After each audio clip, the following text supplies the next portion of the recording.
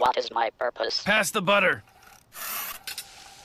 Thank you. In this video, we are going to look at all of the new Civics coming with the next DLC for Stellaris, the Machine Age. We're also going to be looking at the 2 new Megastructures, or as the devs are calling them, Kilo Structures that are coming, what exactly they will do, and finally finish off by looking at Automodding, a fantastic buff for any empires focusing on their species traits like biologically ascended empires. Don't worry, biological enthusiasts, you are still getting something good out of patch 3.12. So with absolutely no further ado, let's dive into the first Civic and find out what is going on. The first batch of Civics we will scrutinise are the guided Sapience Civics. These Civics focus on coexistence with natural or created pre-sapient species and the environment around them. Their homeworld and Genesis Ark colony ships uplift some of the most promising local wildlife to pre-sapient status, creating a Genesis preserve that increases both society research and unity. The bonuses for the Genesis preserve are also doubled on Gaia worlds. This Civic is available to every single empire type by the look of things. You can be a megacorp, you can be a regular individualist biological, you can be a hive mind, and you can be a Gestalt machine. These Civics are basically the same for all 4 empire types. You will unlock the Genesis Ark ship. This will replace your regular colony ship. We can see that on the bottom right of the set of screenshots. Colonies will gain the Genesis Preserve with 3 pre-sapient pops.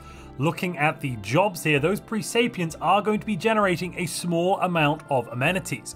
I don't think they use any amenities, so that's a net positive here, but I'm not 100% certain on that.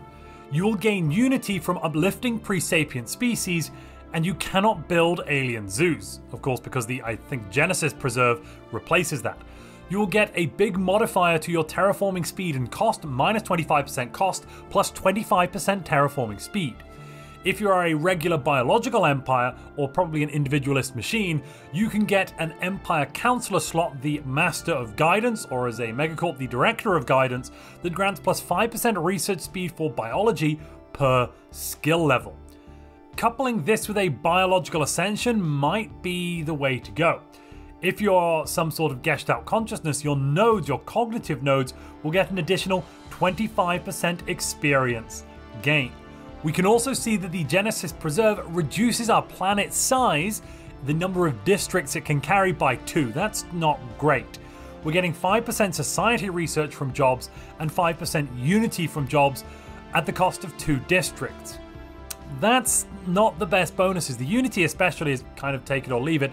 The society research is helpful given we have so few research bonuses now in the game. Overall, this looks like it could be quite a thematic origin, not particularly powerful though. Also important to note that hostile civics like Devouring Swarm and origins like Necrophage are entirely excluded from taking this civic, which I think makes a lot of sense. Any good citizen of Super Earth will understand the natural design civic intimately. While other empires seek to improve themselves through genetic modification or through ascension, others are quite certain that they are already at the apex of evolution. This one seems to be available to regular biological empires, I believe, and hive-minded empires.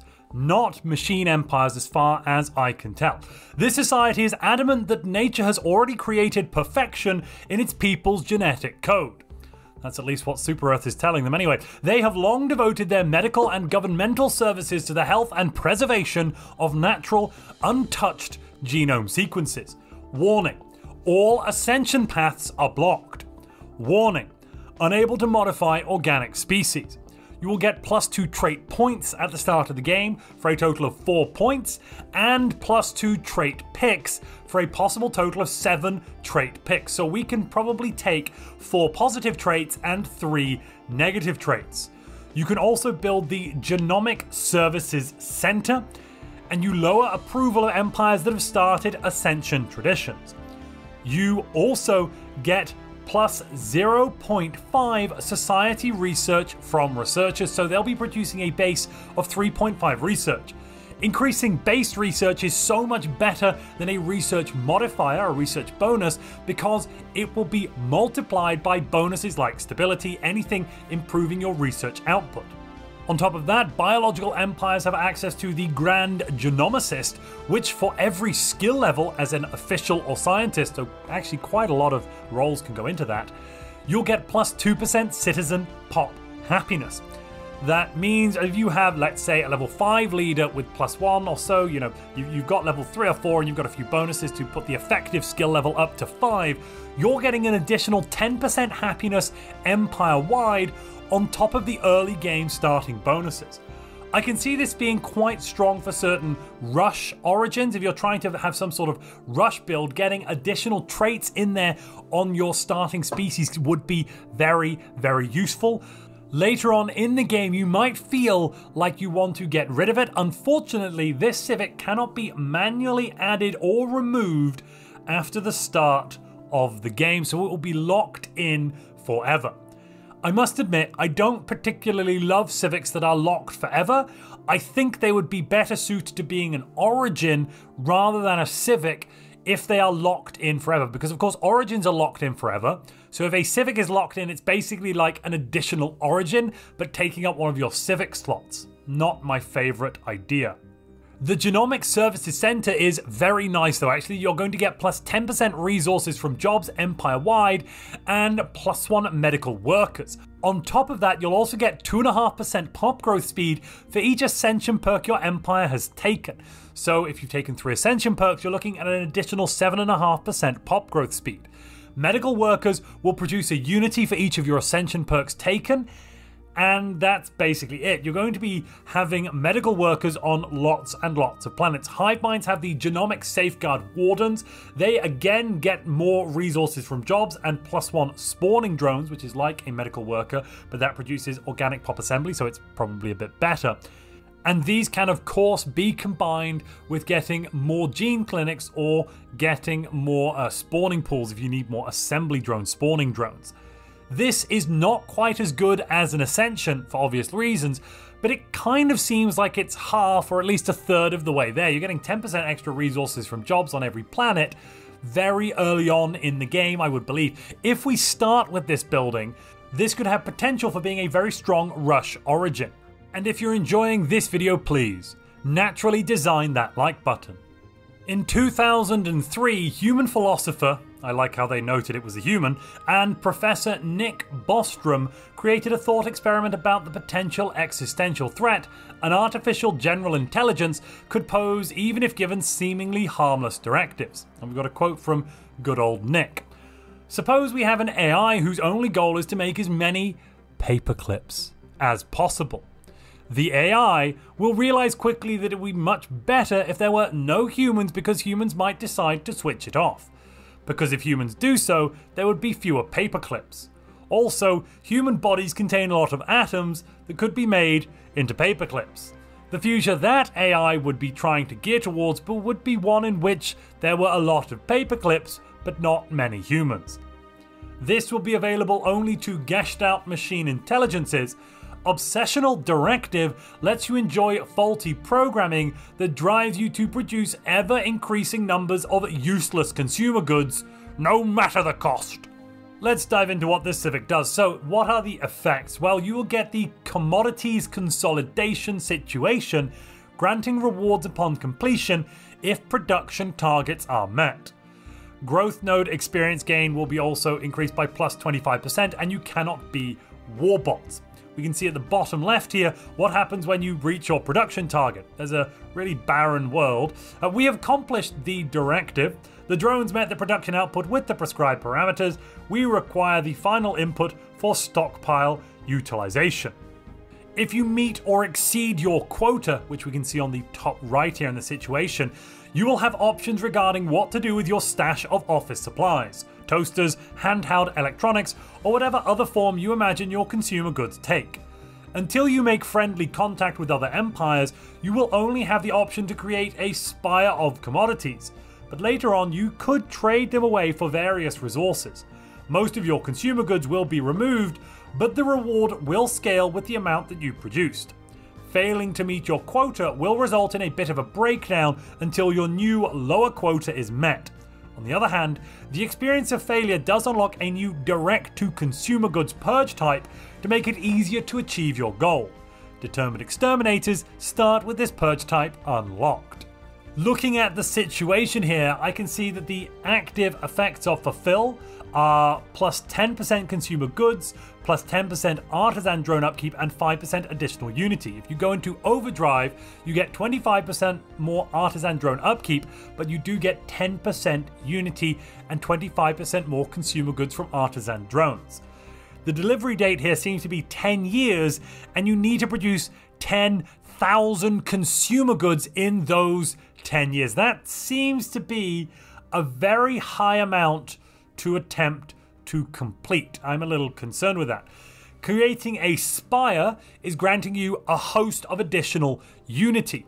So it could be the reason you might take this Civic is to go for something of a unity rush. Traditionally, machines are very bad at making unity, but perhaps if you are all into your paperclips, you're very unified, and therefore you can have a simply great time.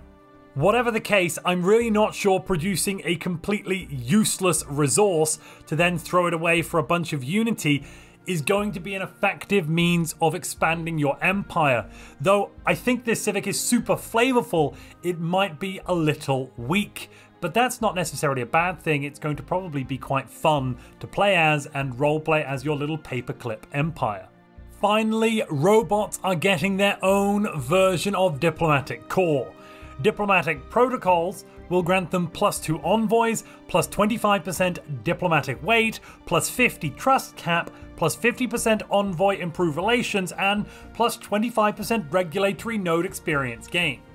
Ironically, I think this comes a little bit too late. The Diplo weight could be slightly useful, but that is equivalent to a level 2 governor being on the council. That sucks. That really, really sucks. Yeah, the Diplo protocols is just the same as Diplo Core, and Diplo Core is not good anymore. Envoys are all right, but they can only now do spying or improving or harming relations. It is your leaders, your officials, that do the heavy work in the galactic community, the heavy work in your federations, and actually get the job done. I think diplomatic protocols and the equivalent, diplomatic core should give bonuses and effects to leaders who are in the galactic community or placed in your federations. That would make more sense than just giving us these two random envoys. Some machines were designed to study war in all its forms. Enter the tactical algorithms. Commanders will start with the tactical algorithms trait. Now that is going to grant immortal lifespan on your leaders, which is pretty darn nice. You will get minus 30% monthly ship alloy upkeep, very good, and plus 60% monthly ship energy upkeep. Generally very bad, though you need alloys more for building more ships, so kind of alright, I suppose. The effects of this trait also scale with leader skill level. I'm not sure if this is the maximum or the minimum. I'm assuming it might be the maximum, minus 30% at level 10, and the minimum is minus 3 and plus 6% at level 1, but we will have to see. We can also trade commanders, immortal commanders, let's not forget because of tactical algorithms, to other empires. That's really cool and thematic.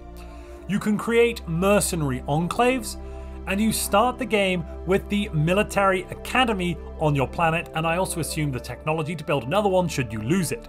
Your military academy will also grant the tactical insights bonus. This gives you, for every commander stationed outside of your empire, this is therefore an incentive to do lots of trading and give those commanders away, plus 2% evasion, plus 1% tracking, plus 5% shield and armor penetration. That allows you to bypass shields and armor as long as they don't have hardening. Now, against other empires, if you're playing a single player game with the AI, I imagine it would be quite easy to give your commanders away to other empires. If you give away 20 commanders, which is quite a hefty amount of unity. You're looking at, what, 2,000 to 3,000 unity, assuming they're level 1 or so.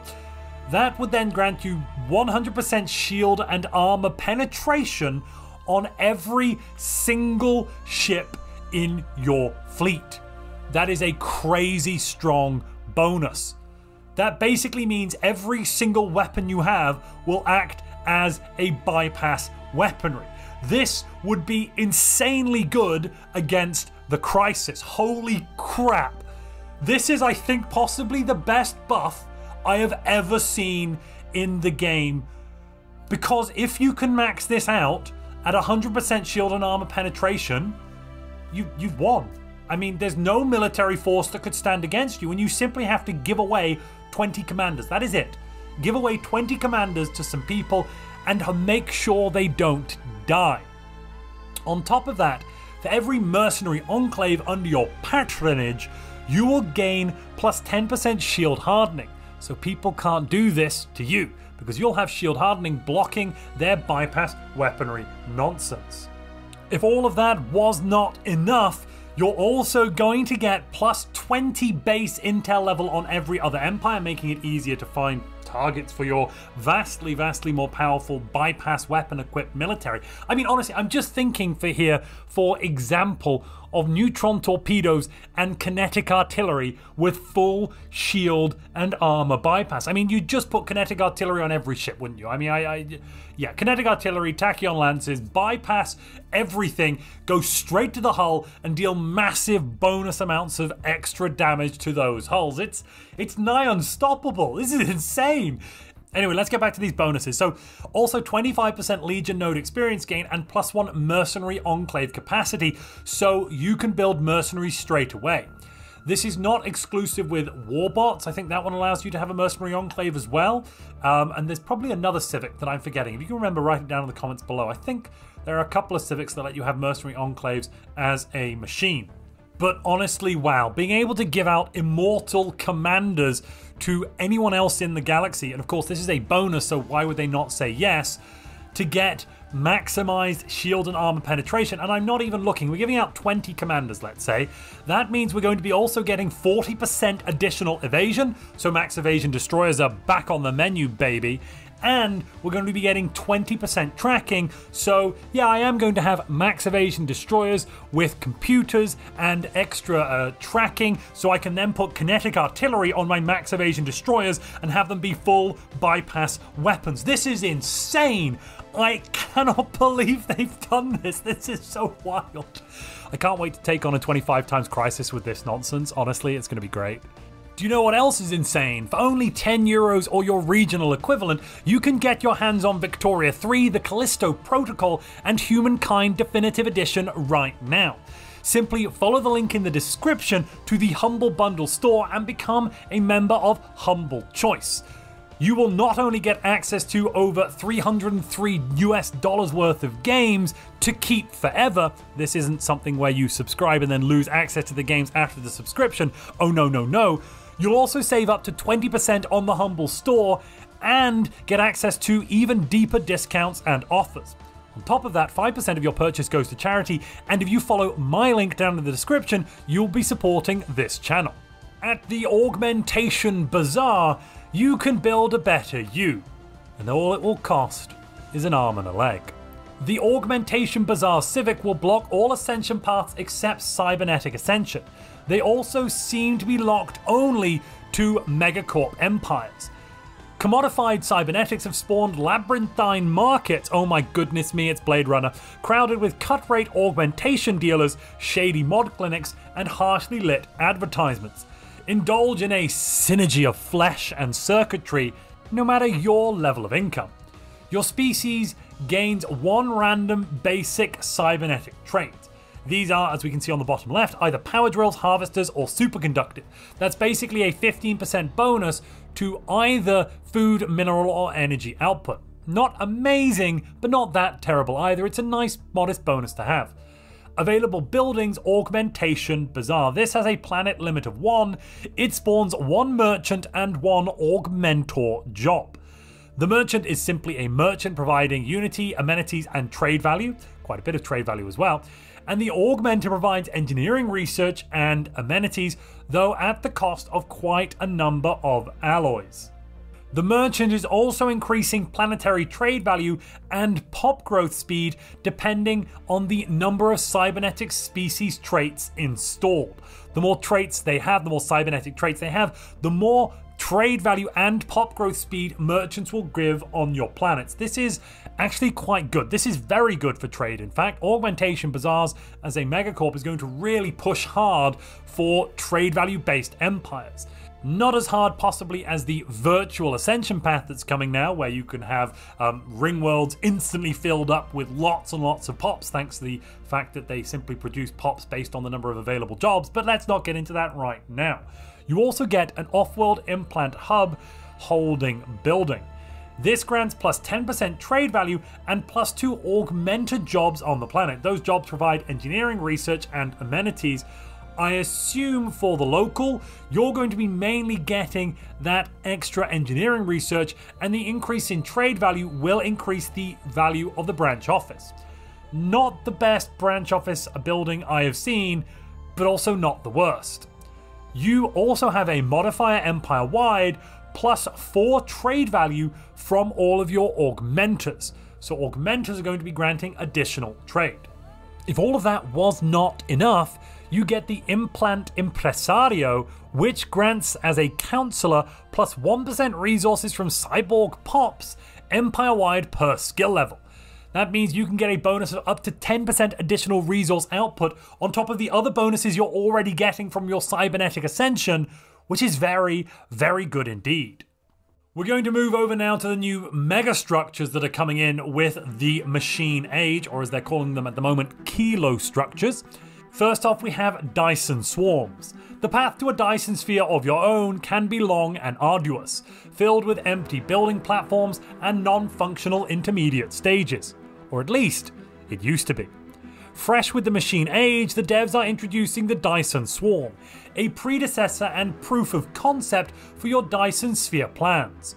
By putting many small satellites into orbit around a star, you can collect some of its output and enhance your research capabilities. But paradox, you say. We don't get research from Dyson spheres. Correct. But you do get it from Dyson swarms if you place them correctly.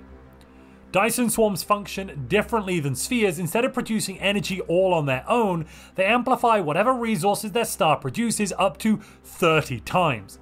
Yes, that little delicate 3 energy star will now produce 90 energy. And if you were to put it on a 3 physics star, that would be a decent 90 physics research from a single star. If you're really lucky and have an event spawn and an even rarer resource is added to a star, go right ahead and collect it all. If you get a rare resource, you can get 30 of that rare resource. That would definitely be worth it. Looking here at the text, this is the final level of a Dyson Swarm. We can see it has 20 alloy upkeep. That is pretty high, actually. Even at 90 energy, that 20 alloy upkeep means net you're actually only making about 10 energy, assuming you could trade those alloys perfectly or buy those alloys perfectly for 4 energy credits apiece, which is the base value. If you're having to pay 5.2 energy credits per piece, that actually means those 20 alloys, if you buy them from the market, are going to be more expensive than the energy you produce, thus making a Dyson Swarm on 3 energy technically energy inefficient. It is a net loss. If you've got lots and lots of alloys lying around, I'm sure it's fine, but yeah. I think the main use for this is going to be to put it on a physics star that's making 5 or even 6 research, and then boosting that up to 180 physics research. 180 physics research very early on in the game. You can probably get this going, I'm guessing, at year 50-ish. 180 physics research at year 50 is probably around what? That's probably going to be around a third, maybe a quarter, even a fifth if you're doing really well of your overall physics output. You'd have to be doing really, really well for it to be a fifth, because that would mean your physics output is 1,000 per month, so your total research would be around 3k.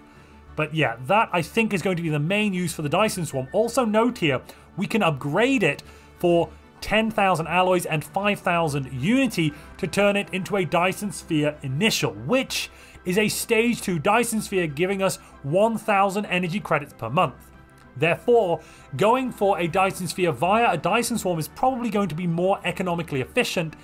If it's faster, it's definitely the way to go. If it's much slower, we might want to go and build a Dyson Sphere in the old-fashioned way, however. Important to note that we may not build these Dyson swarms around black holes, neutron stars, nor upgrade them past swarm state in systems with thriving colonies. We cannot put the Dyson spheres in illegal places for obvious reasons, ladies and gentlemen. The second new kilo structure we are introduced to is the Arc Furnace. A splendid planet-based megastructure meant to help alleviate your industrial needs. Let's see if it can do that. Just like the Dyson Swarm, to get the most out of your shiny new Arc Furnace requires a bit more effort than merely finding a molten world and plonking it down. Instead of producing resources itself, it allows you to access more of the system's resources. In less flowery language, that means at each stage the Arc Furnace will create deposits on every planet or asteroid in the system. It doesn't say moon here, so I'm not sure if this also includes the moons. Maybe it does, maybe it doesn't. If it includes the moons, that's much better.